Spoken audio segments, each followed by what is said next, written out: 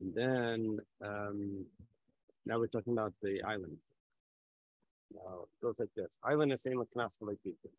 The islandess doesn't get the fine for being violated or for being seduced. You might ask a question for a minute. There's a contradiction. Achareshes v'islandess. Yeslam knas. A deaf mute, an imbecile, or the islandess, this woman that's not developed. She does have a knas. What are you telling me she doesn't have a knas? The Yeslam Tanis Basula is also the claim that the husband can make if he didn't find that she was a basula. And so she's basically considered a basula. The husband can make a claim if she's not. And there's knas, there's a fine if someone violates it. Where it says, Vaham my rumya. What's your question? Harab Meir, Harabanan. We mentioned yesterday that there's a machlekes if the katana, the girl under 12 gets a knas. Is it only at the age 12 to 12 and a half, or it's anything under 12 and a half? So Reb Meir said only between 12 and 12 and a half. Rabbanan said from 12 and a half and down until 3. Yeah. So when we said that an islandess has a knas, that's referring to the opinion that says the katana has a knas. That's the Rabbanan's view. We said that the issue with islandess is that she goes from being a minor to an adult without going through the puberty stage, without going through the naira. According to Reb Meir, the only one that gets the knas is someone that goes through that stage, only during that stage, and she doesn't have that stage. Okay. Easy, very, very easy answer. It's such an easy answer that the Gemara now has a question. Who the karila, my karila? And what was the questioner thinking originally?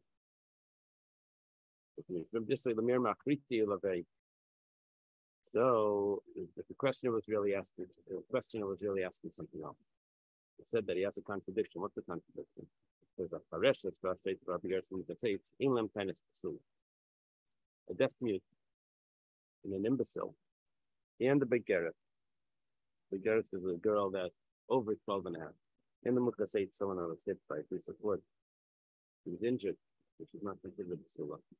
They don't have a tanis pasula. If the husband, after the first night of the wedding, says, I didn't find that she was a basula, he can't make that claim to have her lose the ksuba because he should have known better. It was a mukaseitz, or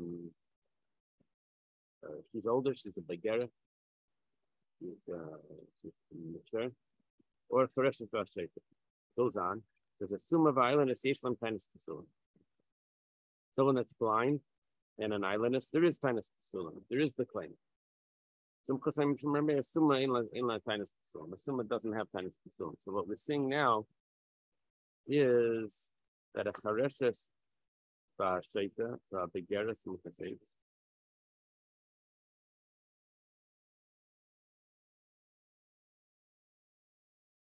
it's a question from first verse. It's a question from first verse.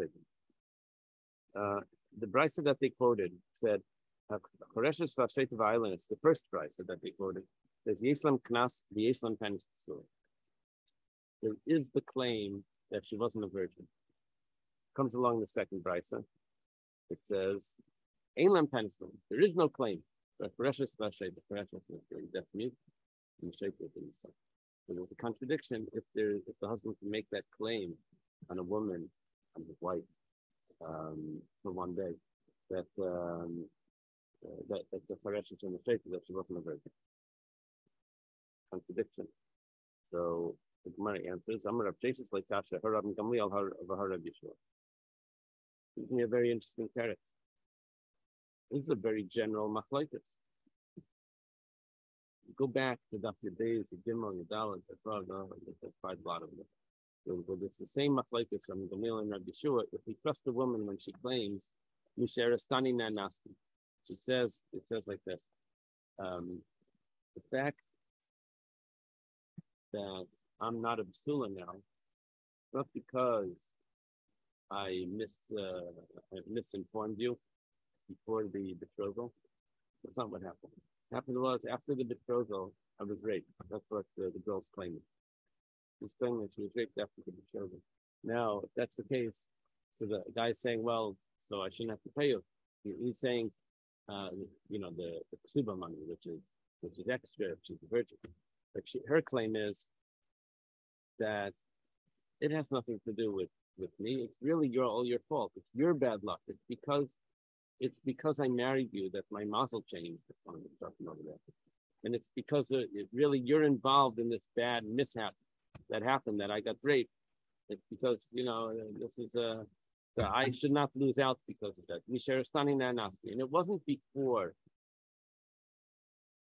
and I misinformed you. It wasn't before that. Okay. Rabbi Shua says, "Let me we don't trust her at all, and we're not living by her mouth. Of course she's going to give excuses, and that's okay." Yeah. Right. Yeah. Well, if it would be the reason why I behaved so lousy is because I married you and my nature changed, so that would be a difficult claim. But she's saying, really, it was all, Okay. So here, let's go back. Robin, if there was a woman that claimed that I was raped after the betrothal, then she would still have the ksuba according to Rabbi Gamliel, and not according to Rabbi Shua. Well, if that's the case, then we can explain these two mishnayos. Like one of them is Rabbi Gamliel, one of them is Rabbi Shua. The only problem is that we're dealing with a chareshet. She's a deaf mute. She can't make any claims. And we have a shaita that also isn't making any claims. They don't incoherent, So the Gemara asks, same with the Ram Gamliel. Ram Gamliel says that we trust her if she claims it. If she doesn't actually make that claim, do we say that we believe her about a claim that she never made? What does it mean even to believe her? It's just like we're making the claim for her. Did Ram Gamliel ever say that? The Gemara says yes, he does say that. Oh,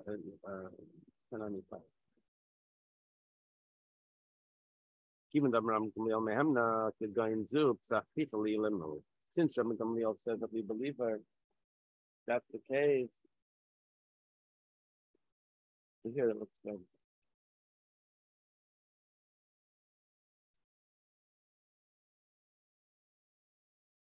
If that's the case, then psach pitali lim. We open the mouth of the mute. That's an expression that means usually in court we wait for the person to actually make the claim. We don't. Let's say someone comes in with a document. Says you owe me money. That document. We don't tell the person that. How do we know that document you can claim right away that you then support you? We don't tell them that. If the guy claims it, then we'll have to deal with it. And we don't tell them all the excuses. But let's say it was they had the claim on the father. And now these are the orphans that are coming in. They don't know what's going on with the father. Then we'll actually make a possible claim that the father could have made to protect the orphans from what they don't know. So the same thing over here. When this is a shaita, we can make claims for the shaita or the chereshes, even though they're not actually making that claim. Okay. Here it's the Haninam.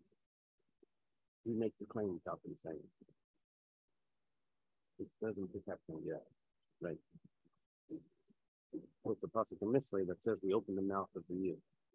We put in a claim for them. But the Gera, if she's older than 12 and a half, then the husband can't claim that she wasn't a virgin. Mar says, Rav, 1 second. Rav says, the Geras Naisna Laila. Now, the thing is like this. When they have relations, if there's blood, then you have to assume that she's neither. Separate. Only problem is that there's going to be blood because she's a basula. So Rav says that a begeris, even though she's older than 12 and a half, nice and laila rishon, even if there's blood that's coming out of her, we say that they're still allowed to be together for that first night. even though they're bleeding the whole night, even though we don't say that that's dam. Now, 1 second. She's older than 12 and a half. Then there's dam. There is blood.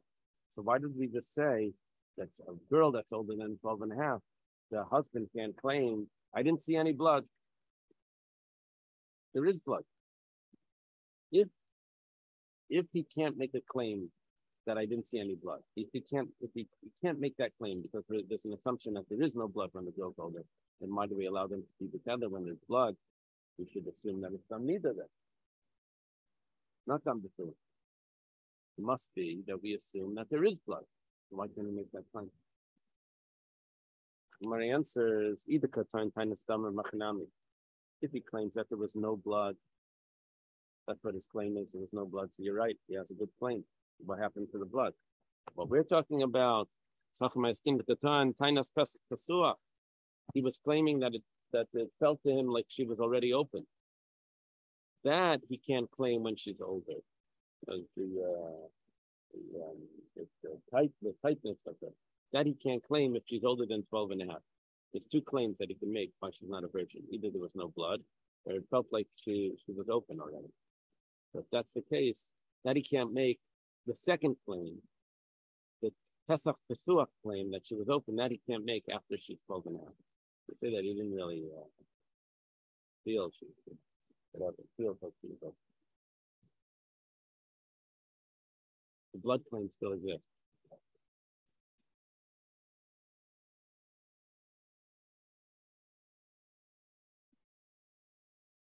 Just age. No. She's saying she's not even a mukaseh.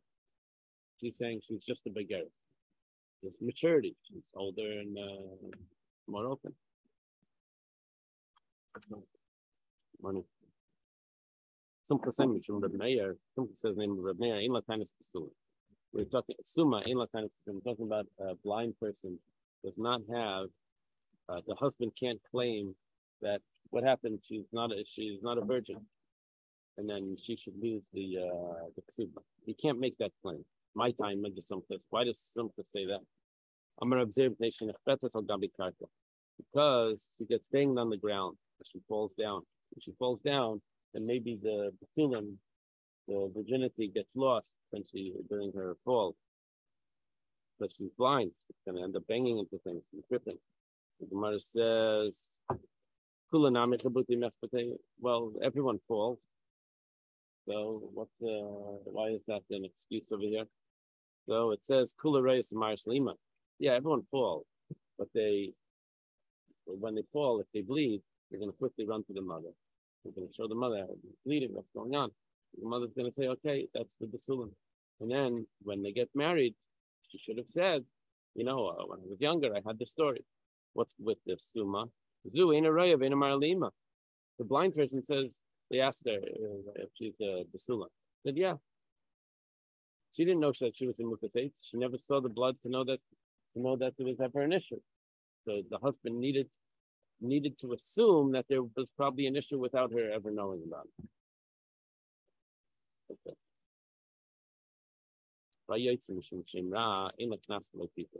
The woman that was sent away in divorce because of a shemra, make the shemra.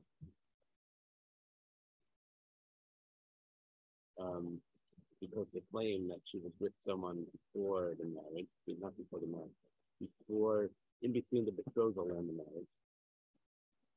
So she doesn't, and then if she ends up getting if she ends up getting violated by someone else, that person doesn't have to pay the knot. It sounds like she's the violent. Sounds like she's already not a psula, and then the husband's already claiming that she was there. Okay. The Gemara says like this.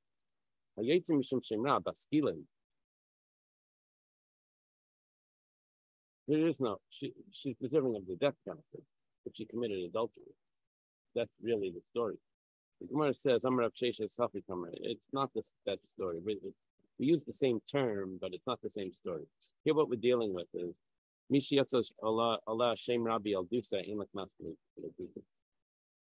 was a wild girl. She had a bad name before she was married. She was known as this wild girl. People said that she misbehaved. But then she gets violated, and the guy doesn't have to pay because it was already assumed that whatever she was misbehaving, she wasn't a virgin. Yeah, no, that's it. That's what we're saying now. That's our second shot. That's Shesha. He seduced a girl that was known as a wild girl, and she had a bad name, and so he doesn't have to pay the fine. Amar Papa. Well, I said wild girl. Over here it says Yatzala Shema. She had a bad name. She had a bad name. Bad reputation. Wild girl. Yeah. Uh-huh. Okay. Amar Rav Papa Shmamina. Rav Papa said, see from this, Aishtara Reya, if there's a document that there's a bad name about it, that people said, oh yeah, that's a forgery. Sometimes in documents like that, people don't believe that document. So you can't collect it. It's already like no good. Why? This girl has a bad name about her, bad reputation, and she doesn't get the fine. So therefore, the same thing should apply to the document, the bad document. She can't collect with it. Mar says, hey, what's going on?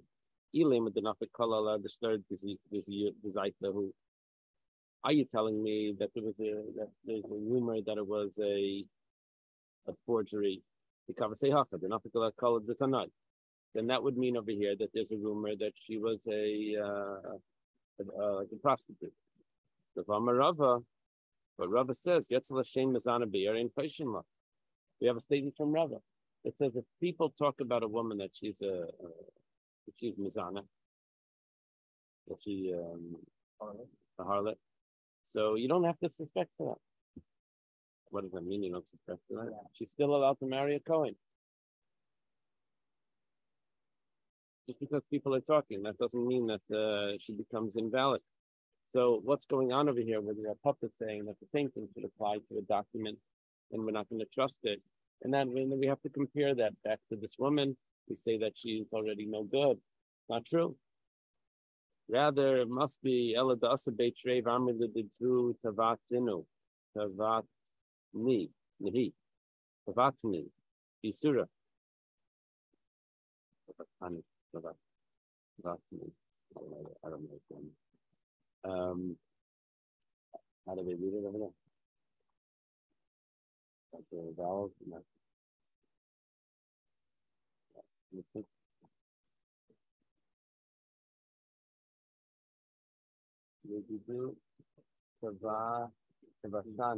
Tavasani. Two people come and say that this girl had requested from us that we sin with her. I have to say that they were together at that time, probably not. But these two witnesses say that she was requesting that they sin. And the cover say haka. That same thing would be by the Stein, by the document. We need to have it a comparable case to say that both of them are no good. What would be here? Dasa Beit Shrei, I'm alluded to.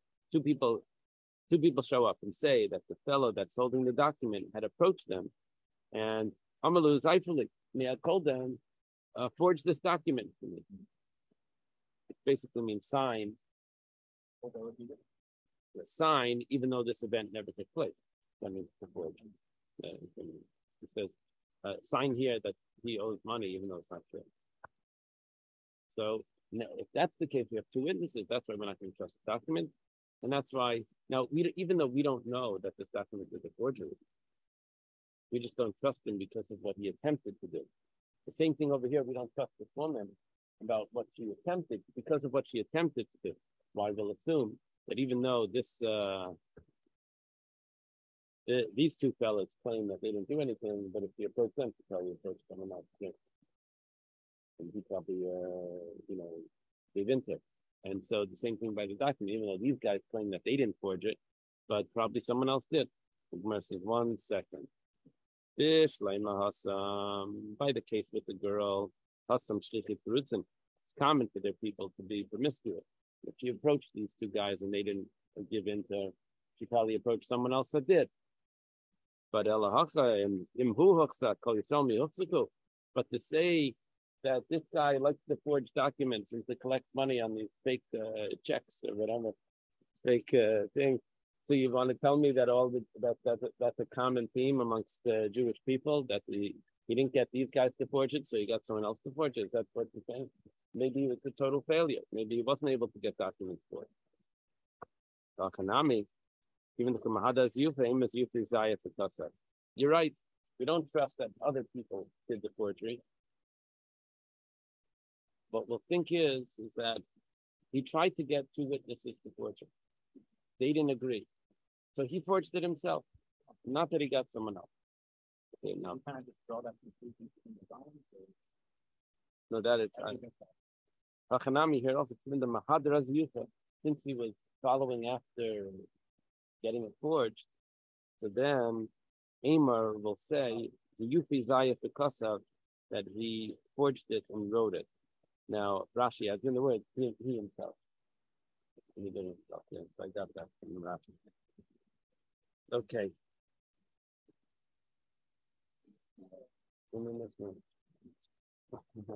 Same topic. That happens a very long tomorrow. Right. The people are honest, but the guy himself is really funny. Right. The woman case, he's the guy. He's from the truth. And if you find another customer somewhere, find the customer. Right. Yeah, the people aren't so right. Right.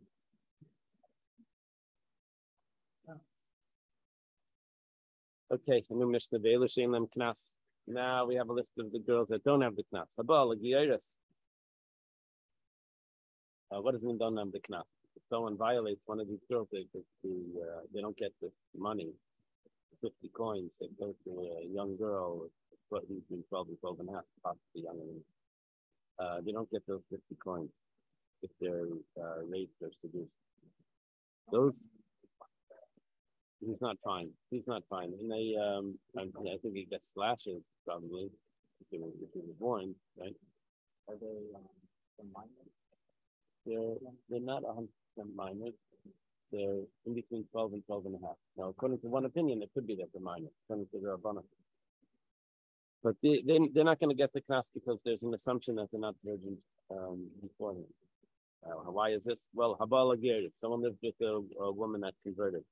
We don't know what they did in that culture, wherever she's converting from. We don't know what behaviors they had.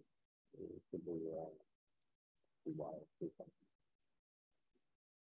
Yeah. Vala Shruya, captives, Vala Shifka, and if she was a maidservant, a slave.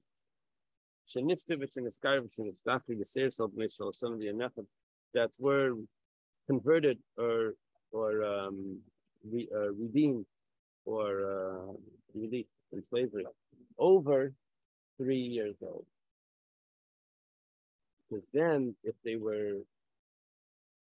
they were in those cultures or in those societies, after 3 years old, then we assume that we can assume that there was some misbehavior going on over there, and that's not a very phenomenon either. They're not a sin.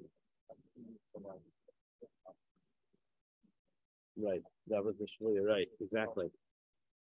Rabbi Yehuda says, shvuya sheniftas rebet b'shasaf b'shegvela. Captive is still considered pure, even if she's older.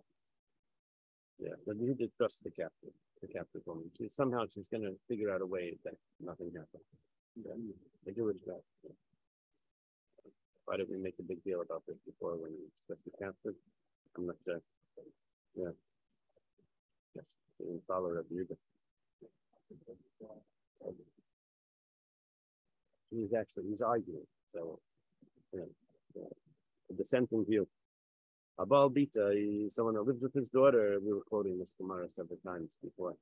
Albas Bita, or his granddaughter. Albas Benai, his granddaughter from his son's daughter. Albas Ishtai, his wife's daughter. Albas Benah, his wife's granddaughter. Albas Bita, his wife's granddaughter.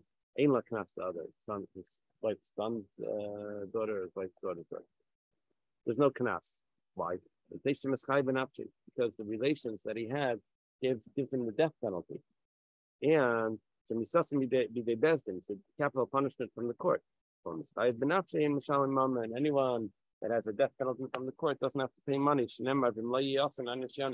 If there was no accident to the woman, then he gets fined. He has to pay the money of the not fine, pay the money of the fetus. Remember, two men fighting, and one of them hit the pregnant woman.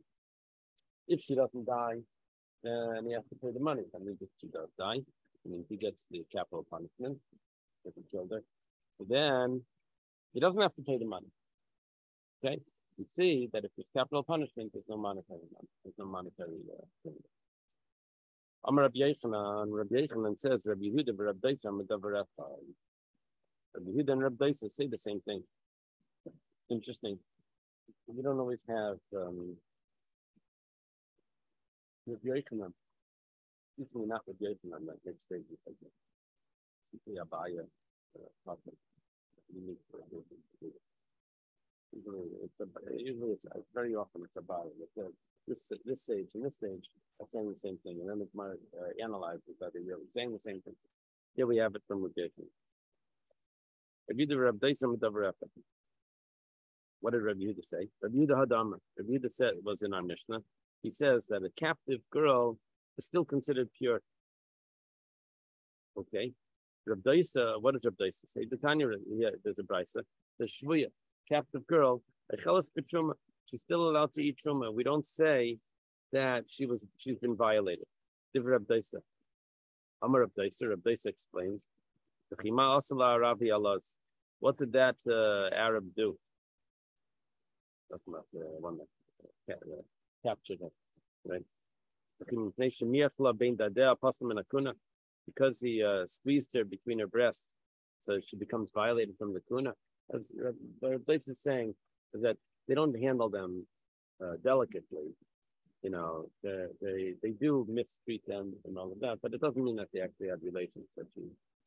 That doesn't count to make a puzzle from eating truma. Okay. Amar Rabba. Rabba says he challenges Rabbi Yochanan. He challenges Rabbi Yochanan's statement. I'm going to decide that maybe it's Rabba.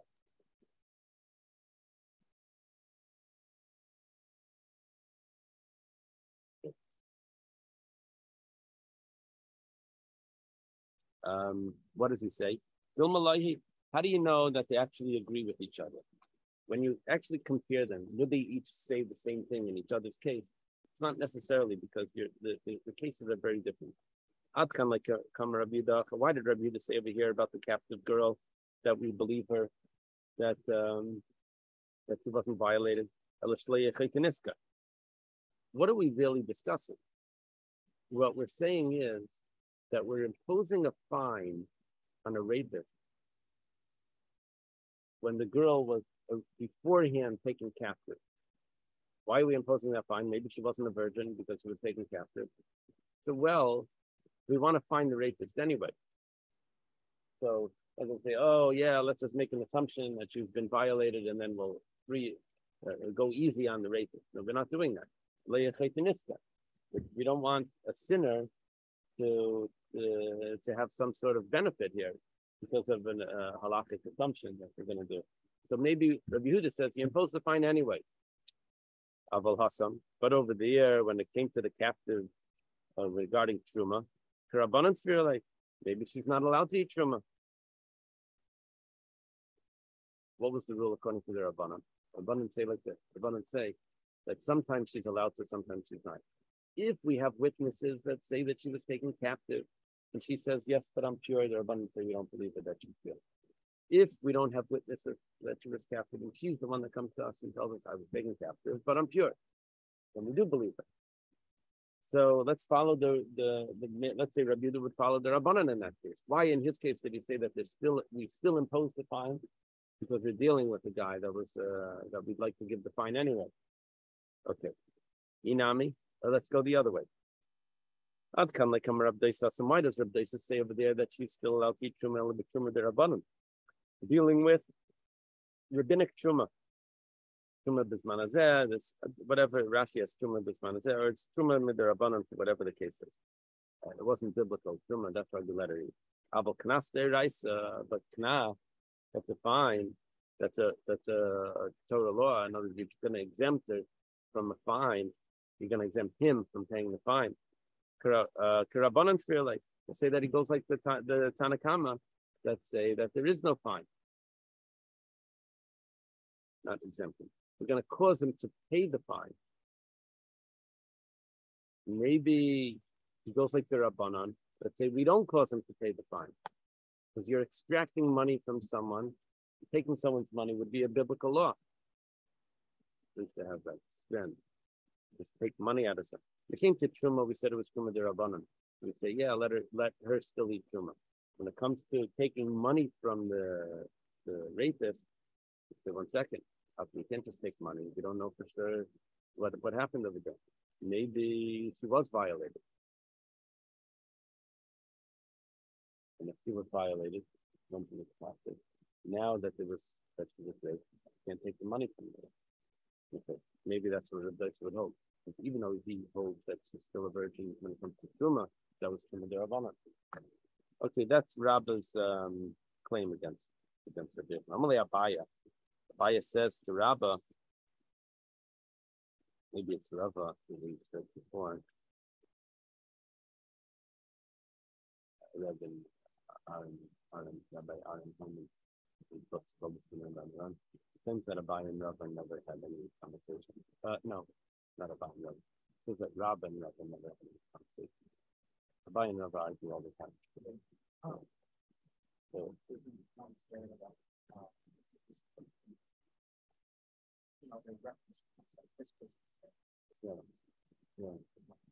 yeah. He says that only that he claims that Rabba learned by Rabba when he was younger, and after that they didn't really communicate. Now we do have machlokes in between it, but we don't have an Amalei. He said that we don't find it interesting. Okay.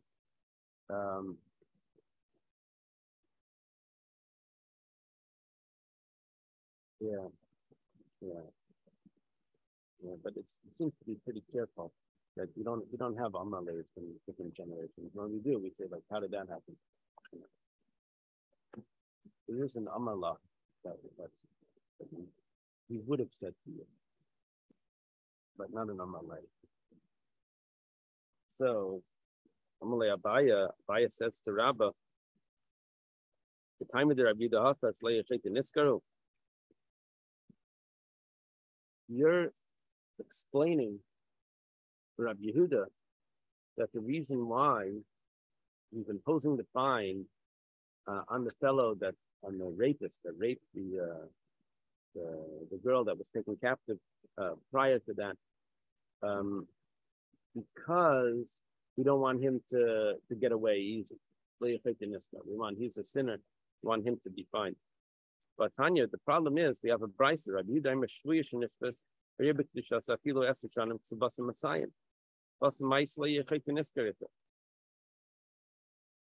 if there's Rabbi Yehuda says that if there's a woman that's taken captive, we say that she's pure. When she gets married, she gets a ksuba of 200. Now, is there a chaytei over there? Is there a sinner that you don't want to lose out? You don't want them to get away easy, and that's why you're imposing that a ksuba is 200. She's getting married. There's no sinner there. What are you telling me? It's about the okay. Now the Gemara says, I guess Rabba responds,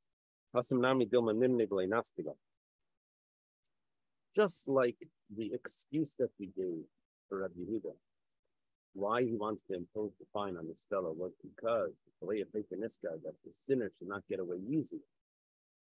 So too, when it comes to the wedding, when she's getting married, we say that we don't want people to think that she's actually been violated. So we put on her a ksuba of 200 so that everyone should know that she's, in that way she'll be able to get married. We think that she'll have less chances of getting married if we say, oh, the ksuba is 100. Everyone thinks she was violated. So we put on her the ksuba of 200 to help her get married. As far as this right now, that's one of that. Yeah. So whatever the case is, Rabbi Yehuda is using secondary reasons to impose the fine, to say that she's still a basula, and it's not because he believes that she really is a basula. It's secondary reasons. One, because we don't want him to get away, the rapist to get away easy. Second one is we don't want people to avoid marrying her because maybe she's been violent. So, but it's not because he really holds like that. And if that's the case, then maybe when it comes to truma, he's going to say that any truma, she cannot. Okay. Now the Gemara says the Sabra Rabbi Yehuda b'Kdusha Kaima. So what are you telling me? Rabbi Yehuda holds that she's still pure like she was beforehand. But I have a problem with that as well. Tanya says in a brayso, someone that redeems a captive girl, the Anna is allowed to marry her. Mayidba, if he testifies that she's pure, Layasana, then he can't marry her. We'll see in a minute. It doesn't seem correct. We'll see in a minute. Rabbi Yehuda says, Benkach Layasana, he should not marry her either. Now, what are we seeing from Rabbi Yehuda? Seeing from Rabbi Yehuda that he believes that she's not pure. That he's probably a Kohen, right? That's probably the Kohen. He wouldn't be allowed to marry a girl that has been violated by a non-Jew. And Rabbi Yehuda says that he's not allowed to marry. That clearly Rabbi Yehuda holds that a woman taken captive, we assume that she was violated. What are you telling me? Rabbi Yehuda holds that she's pure. Okay. Gemara says, how do you have to look at this brayso and recognize that there's a contradiction in the brayso itself. First, he started off saying that someone redeems a captive girl, he's allowed to marry her. And then it says, Mayidba, that if he testifies about her that she's pure, somehow he was there, he knows that she hasn't been violated, he's not allowed to marry her. Gemara says, because he knows and he testifies that she's pure, he's not allowed to marry her. Why does that mess everything up? That's not a problem. What it really means is someone that redeems her and testifies about her that she's pure is allowed to marry her even though he's a kohen. If all he does is testify about her, you see the word kedi over there? Means for free. It means like for nothing. Then he's not allowed to marry her. Why is he not allowed to marry her? Because he didn't put his money on it. If he redeemed her, then we know that he's actually knows what he's investing in her. He knows that she's good. If he's just testifying that he was there and she's pure, but he's not putting his money on, we don't know that he really knows and he can't marry her.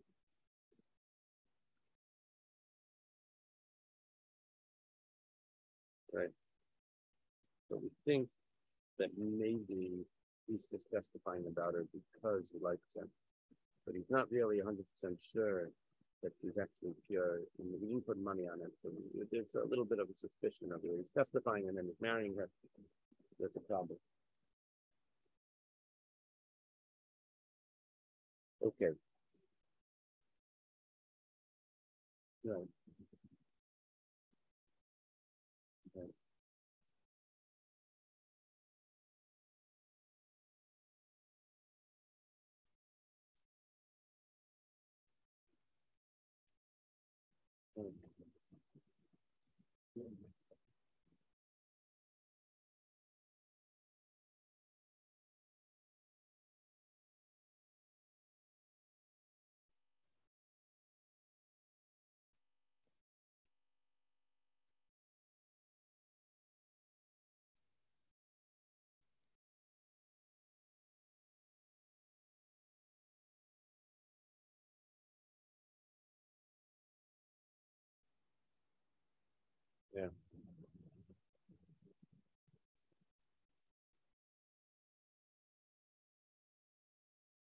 No, it wasn't saying we're going to write that down.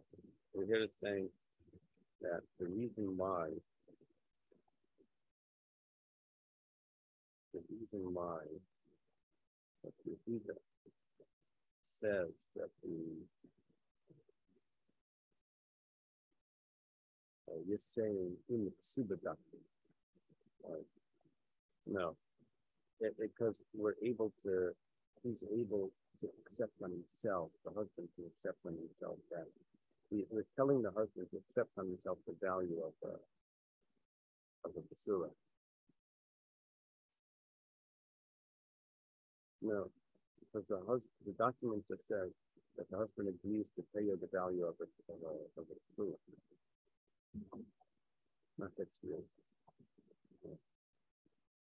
Yeah, that's the way out of the basura. Yeah. I mean, if we knew that she wasn't, then it would be like Missouri from the then there's something fairly wrong. But if it's not, if it's questionable. Okay. So, you resolve the issue of why we trust them here, we allow them to get married here, we don't allow them to get married there. You resolve that, the contradiction that we thought was in the Vice, but Rabbi Yehuda, what does Rabbi Yehuda hold? Does Rabbi Yehuda hold that she was violated or not?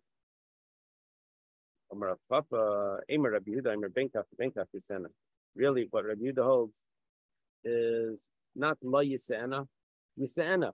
You take out the word lo, and then it fits. Either way, it's allowed to marry her. That's the easy teretz, right? Erase delete the word no, and then it says yes. Rabbi Yehuda Breder Rabbi Shua Amaloilam Kidaktani. Really, Rabbi Yehuda Breder Rabbi Shua and Rav Papa are contemporaries. Both students by and Rabbi. He says no, you have to leave it as the original loy, that he's not allowed to marry according to Rabbi Yehuda. Now it's going to be a problem, right? Rabbi Yehuda is the Brayim the Rabbanan Kamal. Rabbi Yehuda is explaining to the rabbi something. It says, Lidi, the Benkaf Sena. I actually hold that you're always allowed to get married, that she's always allowed to get married. You can marry her, even though he's a Kohen. Elid, it's cool. But according to you, Benkaf, lo yisenami violate. He wasn't saying his opinion. He was saying what he believed their opinion should be if they're going to accept that logic that she was possibly violated.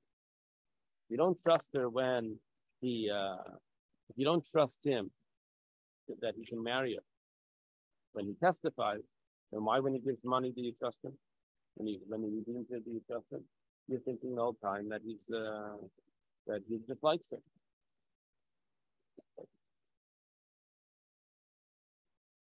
Yeah, it's hard to know, so it's because he's giving money. He's not giving money.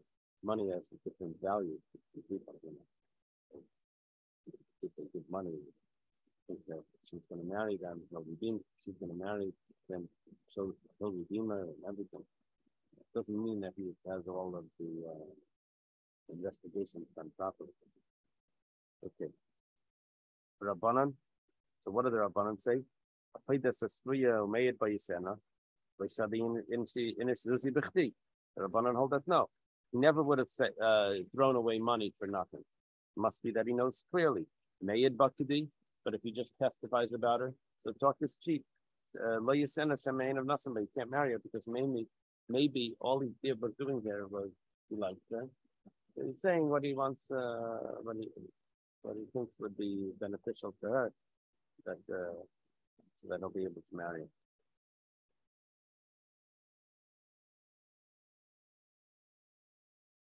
Okay. Rami later Papa Shmuel, Rav Papa asks Shmuel, Rav Papa, son of Shmuel, asks Rav Yosef, asks a basic question on top of Lamed Zayin. The Savar Rabbi Yehuda B'Titzasakam, we ask the same question again. Rabbi Yehuda holds that a captive girl is still pure. But Tanya, we have a brisa, Gerus in Shira, Rasadam. If a woman converts, and right after the conversion, she sees blood. Well, remember we had a rule when we did Nida, is that there's a possibility that the blood comes out earlier, but it was hanging around inside her body. It had exited from the uterus earlier, it was inside her body for a little bit of time, and then it comes out later. But when does she become tamei? Already inside. So we have to be concerned that maybe 24 hours, the blood was already out, and she was dealing with food in the kitchen and touching things, and all of that is tummy. But if she did an examination, then it won't go back 24 hours, it'll only go back to the examination. If she had done an examination. So let's say a woman converts, touched food, whatever, then she sees blood. Rabbi Medaya Shaita. Rabbi says it's only coming from that time on. It would be chulin. It would be people that keep their food. They're definitely for truma, and other people that keep their food tar. You know, the people that are careful for their food is always tar. And the reason why is because they're mixing up the truma. Yeah, chumrah for chulin, and it's a law for truma. So Rabbi Yossi Maria Cholanashrim. Rabbi Yossi says no. She does, the tumah does go back. It's called tumah smafreya. It goes backward. It goes back. That means from the checking to the last checking. Now Rabbi Yehuda's logic is like this. He says that it can't go back 24 hours because she only became Jewish 5 hours ago. So it can't go back more than that. Yehuda's view is it can't go back Meisleis, it doesn't go back at all. And the basis says no, it goes back however much it can. Okay. Now,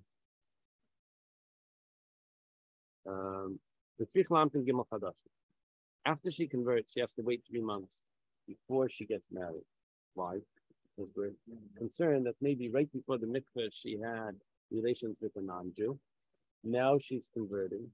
She had already conceived from that relation. You want to make sure that you know who the child, that the child that's going to be born 9 months after the conversion is not a 7-month child from the Jewish husband, and the 9-month or a 9-month child from the 7-month pregnancy. So that concerns. You have to wait 3 months. 3 months in the day. Rabbi Yehuda, that's Rabbi Yehuda. Rabbi Yossi Matal Yarsim Nasamiyat. Rabbi Yossi says that no, get married right away. Now, what just happened here? We're talking about a Giyarus, and we're saying that there's a concern that she was violated, or that's a moment before the conversion. And before we said that the captives are Rabbi Yehuda was not concerned about them. When it says Amalei, Rabbi Yosef says, Yeris Ashliya Karamis, you're mixing up 2 things over here. You're mixing up a Giyarus with a Shviya, a convert with a captive. Giyarus, let me enter an Afsha. Convert, she wasn't Jewish. She does whatever she does. She doesn't protect, doesn't guard herself not to have relations. Shvuya minter an Afsha, but the captive woman, she was a Jewish girl before. She's going to be more careful. Coming from a different culture. Gemara says, well, we can ask Shvuya. We can ask another question. Rami Shvuya. The Tanya was taught in the Brisa. Geris Shvuya Vashipka. Sheniftovich in the Skavish and Stafi Yasir B'nais Gimel Shanim V'Yay Mechad. Get something Gimel Shanim. Div Rabbi Yehuda. A captive as well has to wait 3 months before they can get married, according to Rabbi Yehuda. See, Rabbi Yehuda holds that the captive was violated. Rabbi Yossi Matal Yarsim Nasamiyad. Rabbi Yossi says he can get married right away. Yeshtik. Rabbi Yosef is fired. Rabbi Yosef is not Rabbi Yosef. Rabbi Yosef is in the Mishnah. This is the Yosef Malachah. Rabbi Yosef, again, it's not a thing.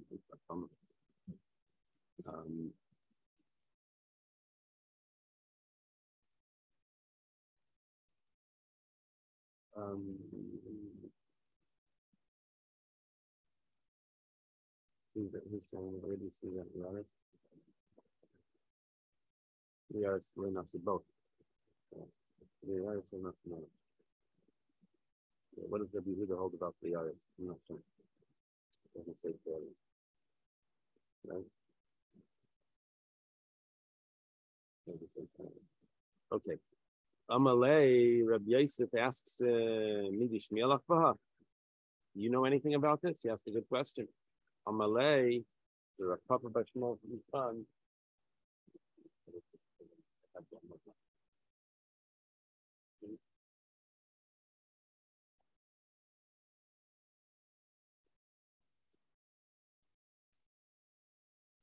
Yeah.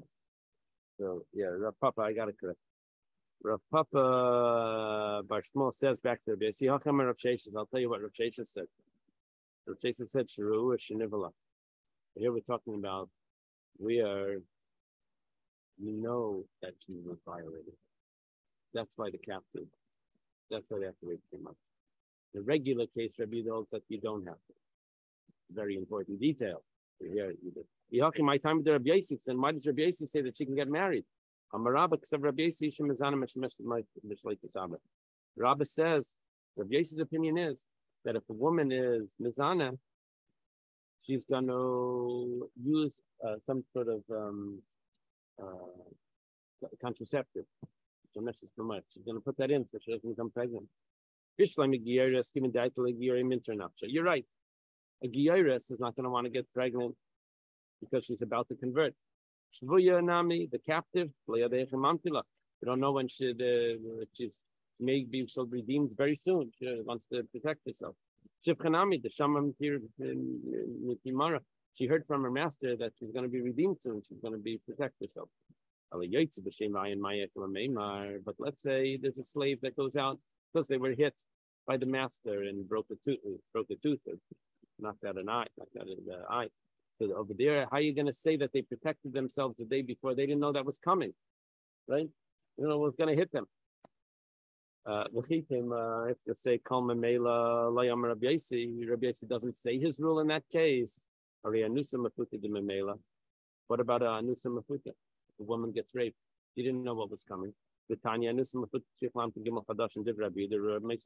Rabbi Yossi allows her to get married.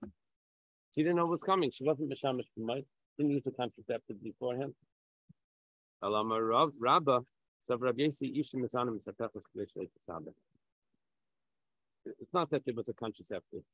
She rolls it over. She turns over to make sure that she doesn't conceive, that everything should spill out from it. She didn't conceive. That's what she does. What does Rabbi Yehuda say? Rabbi Yehuda is concerned that maybe she wasn't able to do that and protect herself from becoming pregnant. People. Let's leave it over here. Have a good Shabbos, everyone. Thank you very much. Have a good Shabbos. Good Shabbos. Thank you. Have a good Shabbos. Have a good Shabbos.